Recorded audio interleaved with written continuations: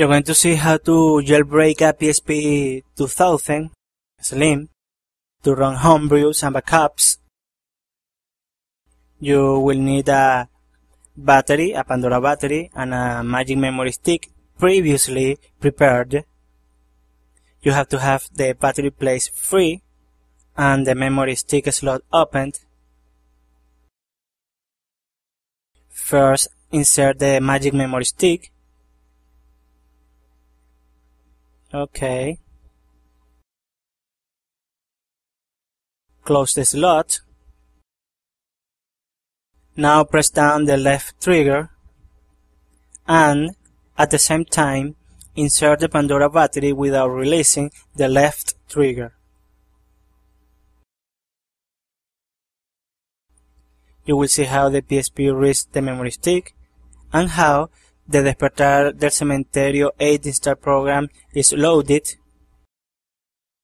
Press X to access the jailbreak procedure itself.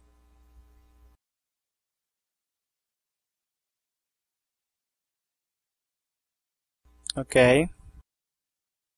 I have to warn, this procedure is to run third-party application, also known as homebrews, and be able to run backups for games you owned.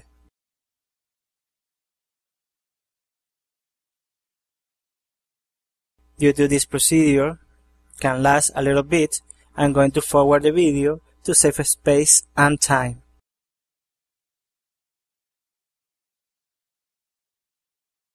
Here I've already forwarded the video.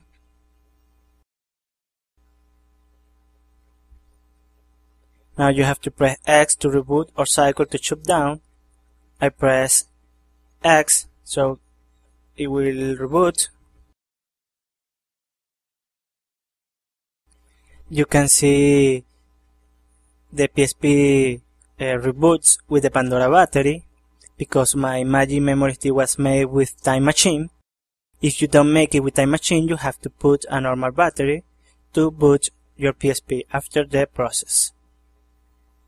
Now let's check out the firmware version. Let's go to System Settings. Now System Info. And here you are. Firmware 500N334.